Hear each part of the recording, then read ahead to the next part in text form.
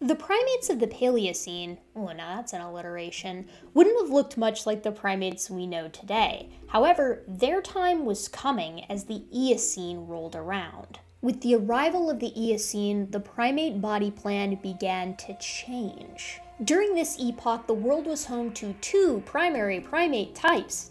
There I go again. The Adapids and the Omomyids. Originally, there existed three ideas for how the Adapids and Omomyids relate to modern-day primates, but the hypothesis in vogue seems to be that Adapids are ancestral to modern-day lemurs and lorises, the strepsirrhines, and Omomyids are ancestral to the modern-day haplorhines, so tarsiers, monkeys, and apes. However, as always, please appreciate that there are some that propose that our ancestors broke bread with ancient Adapids instead, and others still that perhaps our ancestry lies with an unknown primate group.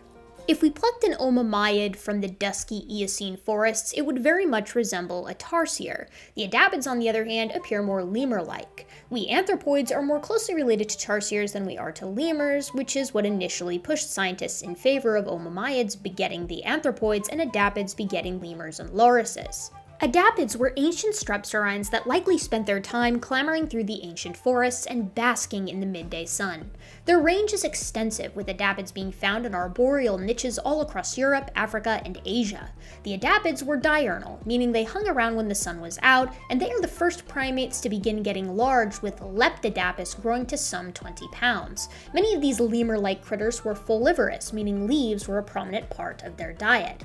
Novel morphologies were also beginning to emerge, with canines growing more prominent and some species even beginning to exhibit sexual dimorphism, with males having larger canine teeth than females as seen in Notharctus. In modern primates, dimorphic canines usually suggest high male competition and larger group sizes, meaning Adapid sociality was starkly different than the sociality seen in modern-day lemurs. Lemurs today are often co-dominant or female-dominant, with almost no sexual dimorphism at all. What was it about the Adapids that made them so like lemurs and yet so unlike lemurs? Another well-known Adapid is Darwinius massilae from Europe 47 million years ago. This animal is one of the best preserved primate fossils ever found, period.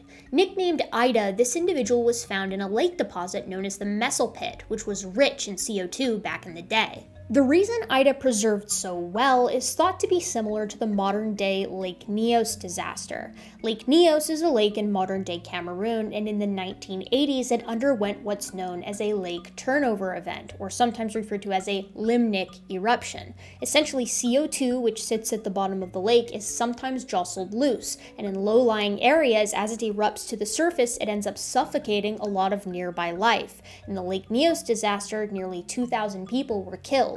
In the case of Ida, it's thought that something similar happened based off of the geochemical composition of this ancient lake. Ida was likely on the side of this lake, meandering about when a limnic eruption occurred, and she fell unconscious into the waters where she sank to the bottom and preserved in anoxic sediments. Ida is unlike modern strepsirrhines in a few key ways, however. Unlike modern lemurs, she lacked a tooth comb as well as grooming claws, instead topping her fingers with flattened nails. Ida was found with a full stomach, the contents of which suggest a folivorous or leaf-filled diet. She had a postorbital bar and a rhinarium, along with the brain case that's quite large for her body size. Like other Adapids and modern strepsirrhines, Ida also had smaller eye sockets when compared to the Omomyids, owing to their diurnal lifestyle. Omomyids had enormous eye sockets, representative of their nocturnal niche, and their teeth suggest an insectivorous diet. Like Ida with modern lemurs, however, Omomyids lacked many characteristics considered typical for modern haplorhines. They lack a postorbital plate, which closes off the orbits, and their brain case is still pretty small compared to what their descendants would boast. However, they have lost their split upper lip that strepsirrhines are known for, again making them most like modern-day tarsiers. And like tarsiers, some Omomyids, like necrolemur, were superb nighttime hunters and foragers. Necrolemur had adaptations for leaping from tree to tree, where it would have pursued arthropods and fed on succulent fruits.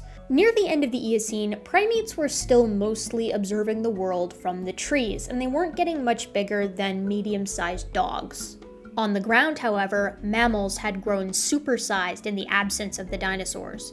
Enormous Brontotherium and Embolitherium literally thundered across landscapes, sharing the world with the largest terrestrial mammalian carnivore of all time, Andrewsarchus.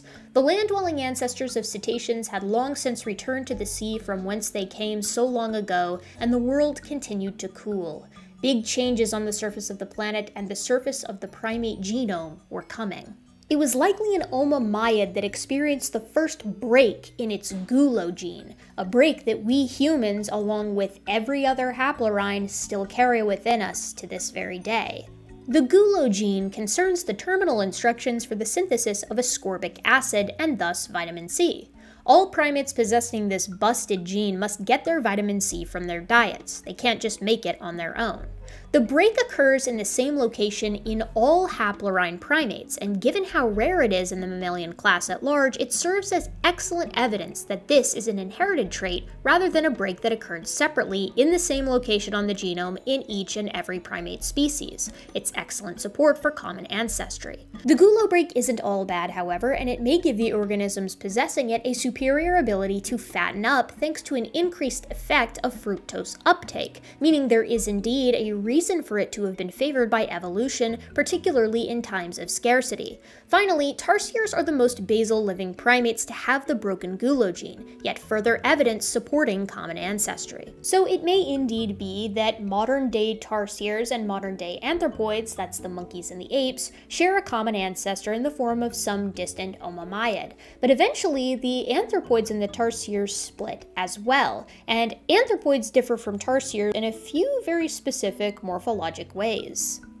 Generally speaking, anthropoid primates have a specific set of traits that include smaller orbits that face to the front and are closed in the back, unique structures in the eyes that lend themselves to vibrant color vision, some derived traits in their feet and ears, and most importantly, larger brains relative to their body size than that seen in strepsirrhines and tarsiers. The end of the Eocene and the arrival of the Oligocene saw the return of the polar ice caps to the planet, and generally speaking, things got colder. What this meant for our primates is that their previous range, which basically included the entire world, shrank to the more habitable regions along the equator that weren't as seasonal. Now, this would seem quite bad for the primates as it would push them to the brink in most locations. However, the Fayum of Egypt, which at the time was a lush tropical jungle, would be where we find the origin of the anthropoids, the monkeys, which would eventually give rise to the apes. And so next time, during the course of the Oligocene, we will visit the cradle of monkey kind,